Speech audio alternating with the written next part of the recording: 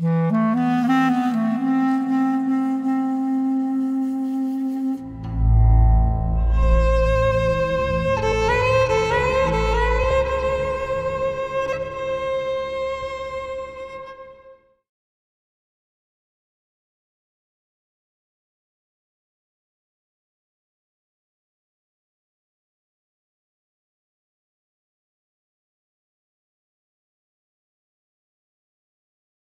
was born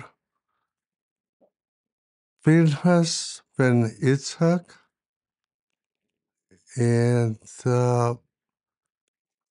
for legal purposes, I was given Pawel Lichter in Rypin, Poland, July 5th, 1931. I was extremely protected by my parents. By this, the way they protected me, was to send me to a school that was a Jewish school. Tarbut was called, and the reason for it was because the Jews were extremely persecuted in public schools, or sometimes not even accepted, I think. So the childhood was very, very protected and very, very beautiful for me. I had all kinds of toys because the most modern toy that I had was a bicycle, four-wheel bicycle, and the seat was of wood. That was the latest thing there is. I lived with my family, who was my father and my mother, my sister,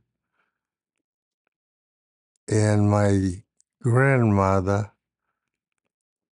who was the one that was in her house, which was a three-story building, and we had a movie house.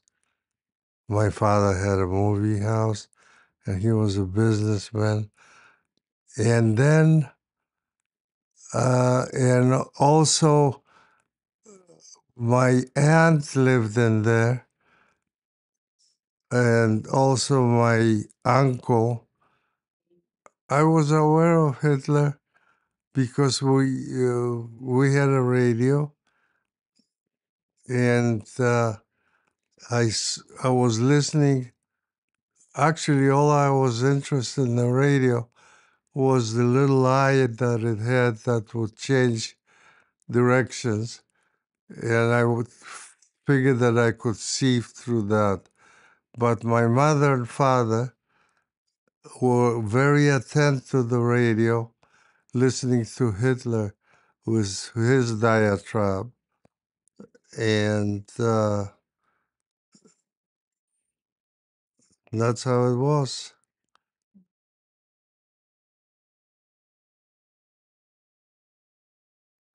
The war came in to Poland in 1939 on September 1st by the Germans, equipment, tanks, horses, and all kinds of paraphernalia over there went through the town. Everybody was scared that they're going to gas us, but they did not. And they went through the town, which was the army and the equipment that was coming through was, I think, maybe a mile long. It was extremely big because I was watching it. And then they passed the town, and there was nothing until the next day. Then the Gestapo came in, and things started to change immediately. That's when they grabbed my uncle his name was Israel Lichter, and he had a bad ending because when the Nazis came in, they picked him among many others, took him to uh, a place which not too far from us, a cellar, and over there they tortured him. They for many days, and finally, there was no answer anymore from them. So they murdered him, and to that extent, when they were in pain and complaining, they would put cement in their mouth.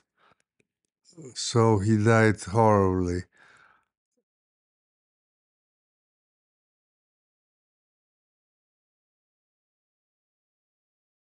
We had to go out, not walk on a walkways, but just on the street.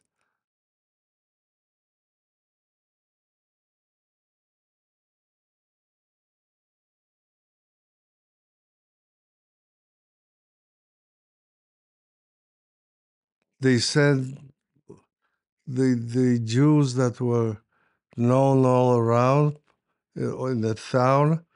They sent them for collections, for to collect money to give them the money, which they were doing. And as they were doing, they were also slapped around, and that included my father. And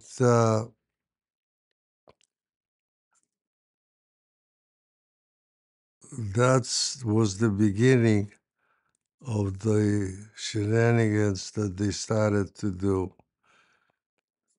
So one of them, my mother, by order, was sewing some yellow patches on my, not Star of David's, but yellow patches on us. And was one of them. We weren't let to go out of the house. We stayed in the house. Then the Germans came in. The Gestapo came in, or Germans, I don't know which one. They came in and they told us to move to one bedroom, to one room with everybody. So we were not allowed to get out from that bedroom, which happened to be a service bedroom, was very small. My sister and I, and my mother and my father, and what my father was going out and in because of the collection that he was doing for them. But one night they came in to the house, to that room where we were in, and my sister and myself were in one corner of the bed, and they they they started by telling my father, who was there also, and my mother at that time, uh, to uh, to bring down a safe that they knows that there was there, which was my little safe. It was about I don't know, this big, but it was extremely heavy. My father had heart condition, And my mother pleaded with them because they told him to take it down. And to their car outside. And my mother pleaded with them, telling them that he cannot do it because he has a heart condition and he might not even survive from that. So they made him take it down anyway. The worst thing, well, not the worst thing was my father's working like that, but the thing is that left a tremendous impression was that I was in my house, and the greatest thing that could tell me anything, my authority, was my father and my mother. And it's impossible to see. There was the most horrible time that I had with this.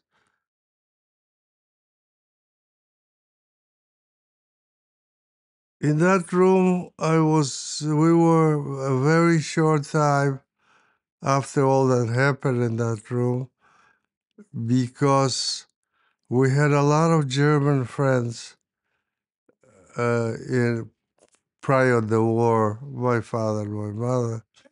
There was a lot of Germans living in our town because of the proximity to the border. They call them Volksdeutsche. And but they were friends. They were legitimate friends, and they somehow let us know that uh, don't stay there because get out of there as fast as you can. So my father rented or got a horse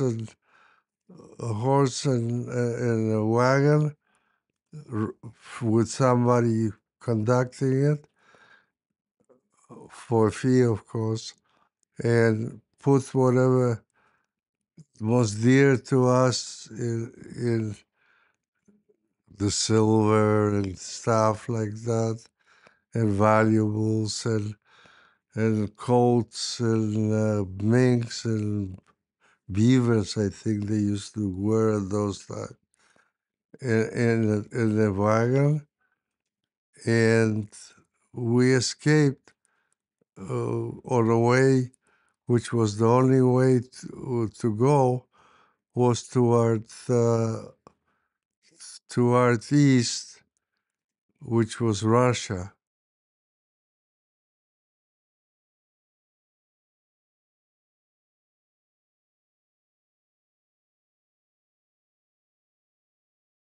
Everybody on the car spoke German, and they would say, "We're Volksdeutsche, and we're trying to go. We're not trying. We're going there to occupy the land on the east."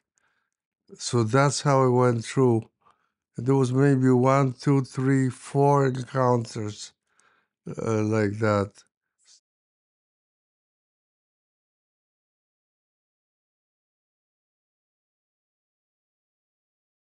We had an Ausweis. Ausweis is a permit to travel.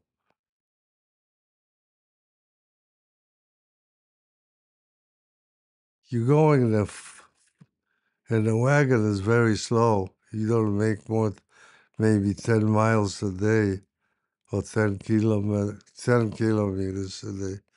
And so it was a long way until we came into the border. Then a patrol came in and stopped us. And we were giving him the same story as before. And they says, "No, you all Jews. And you get out of there and line up over here, all of us." the whole bunch of us, one after another, against the wall over there. They were going to shoot us. Then the commanding officer of their group came by us, and he saw my father. And he saw my father, and he said, "Oh my God, you look like my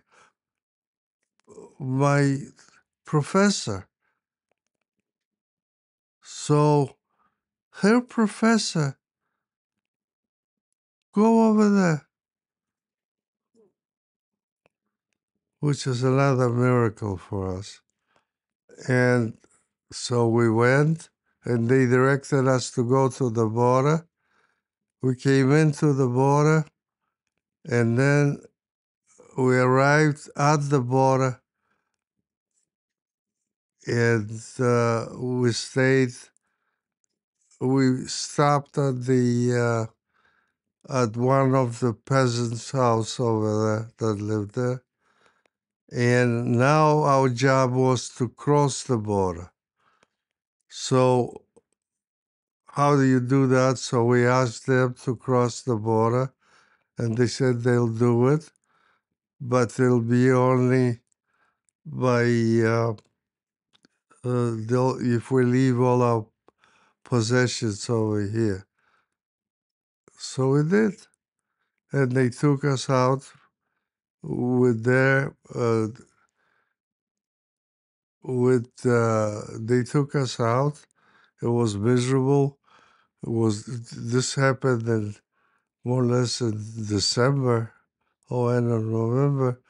So everything was muggy and muddy and cold and penetrating. But we got through that, and when you went to the border, then the Russians stopped us. And they stopped us, and they took us to a place, either Baranovichi or Baranovice or Bialystok. I don't remember which town they took us. And they put us into Jewish houses who let us in voluntarily over there. I still remember this. And they gave us food, beds, and I still remember the big pillows that they had over there, which stunk. The pillows stunk because they gave us our beds, their beds. They were to that extent helpful. And they fed us. And then the Russians knew where we were. Then a request came in to you either convert to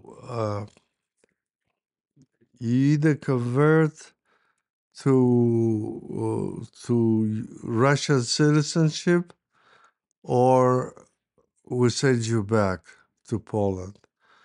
My mother, for some reason, didn't want to become a Russian citizen. She hated them. And that was that.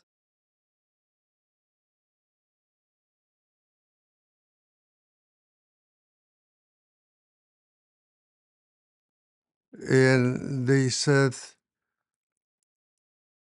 "Oh, you get in, we have wagons for you waiting out there." So they took us to the wagons, and they put us in the wagons, and they sent us to Siberia. Siberia or upper Urals with borders with Siberia. And that trip took a long time. We were on the cattle. We were permitted during the trip to stop and get hot water, which the Russians always had hot water at their stations. And that was it. and no food or anything like that, but we survived with the hot water.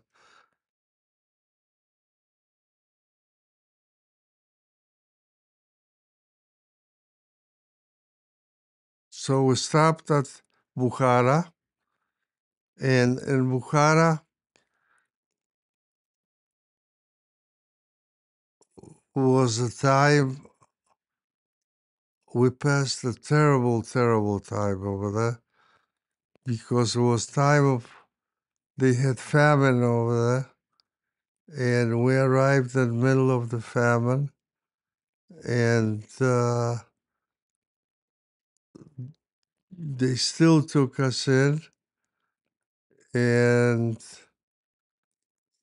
I don't know how we survived that famine. That people were dying on the streets like in the plague days of before, and they were just dropping on the streets, and those carts picking them up. We survived that. I don't know, like I said, I don't know how. Because we had no food, we had no nothing.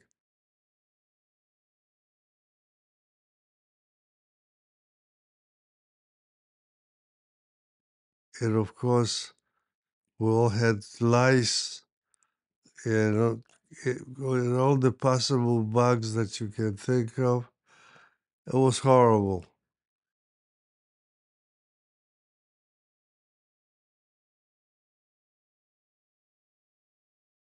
I was attacked by when I was searching for food outside by a bunch of Uzbeks or Tajiks. I don't know which one they were.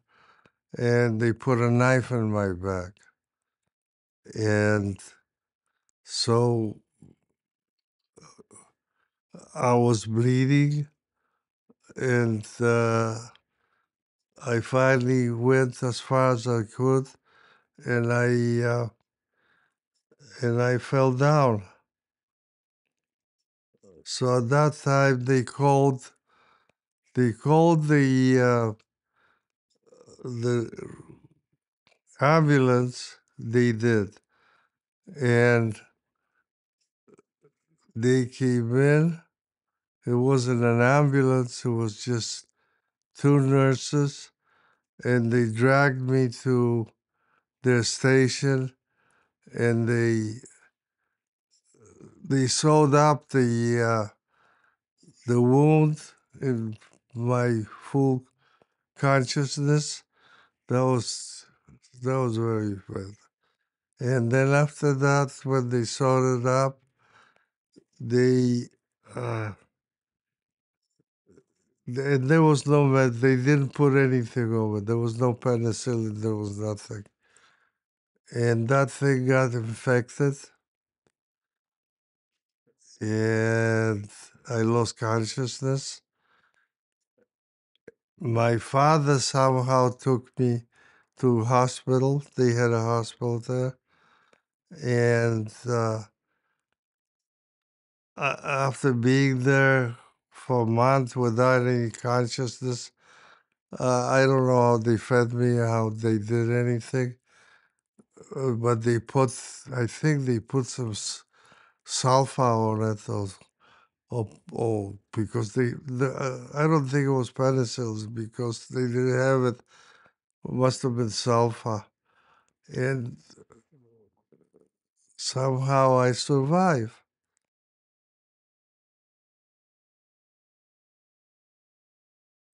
But at that time too, they my uncle they were in Mexico City was permitted to send us packages, and the packages contained sea rations. They arrived and they had sea rations, and I think that's how we survived. My mother, I don't know how, she had some diamonds. So we, for some food, we got they wanted to give us food. The people that were well off, they wanted diamonds. So she gave them the diamonds, and they gave us some kind of a soup, like maybe like cream of wheat or something like this. And we survived on this for a while, to the point where it came in where it was, we were given preference always by my father and mother, but finally, I don't know even if they had any. I don't know how they survived. That they would give it to my sister and myself, and between that we ended up with this in a long time, and then it came in. Who's gonna scrape the the ball first and who second, and that ended. That's how he's. That's how. I like I said. I don't know how my father and mother survived.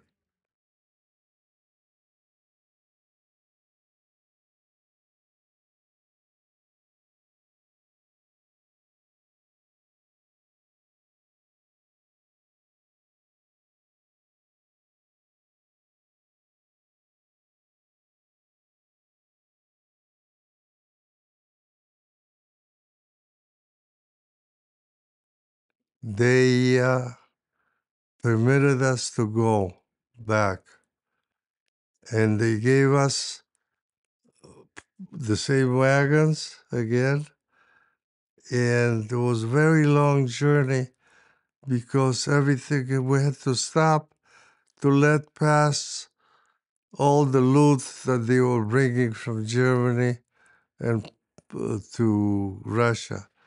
And finally, we arrived in Poland, and we went directly to our house.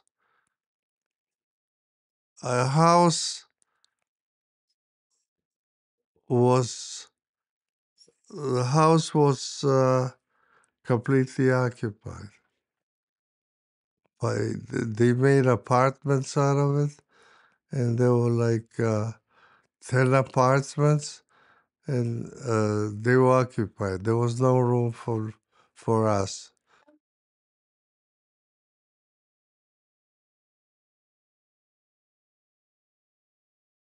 We had an uncle who emigrated to Mexico many years ago, and he was very influential. So we called him up, and he told us, "Come on to Mexico." The only way out was to go to Sweden, which we went to Sweden, and then the Jews from Sweden rented us a hotel place, which was Trotnigata 37. I remember that. And so that was our first time out of Poland. And then we had to go wait for transportation for Mexico. We finally found a way to go to Mexico on a ship called Gripsholm, and we boarded that trip. The German Jews, the Swedish Jews were paying for all this. We went to the Gripsholm, which was a wonderful experience because there was food and there was everything over there on that ship.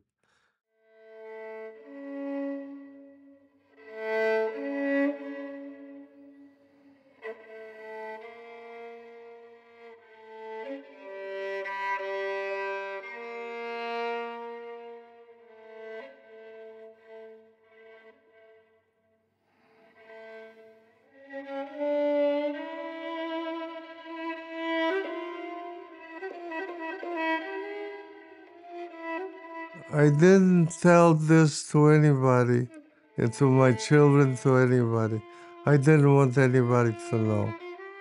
Up to this day, up to any day, when I think about those things, I really suffer again, you know, because I remember everything that happened when they asked me, and that's about all I would add.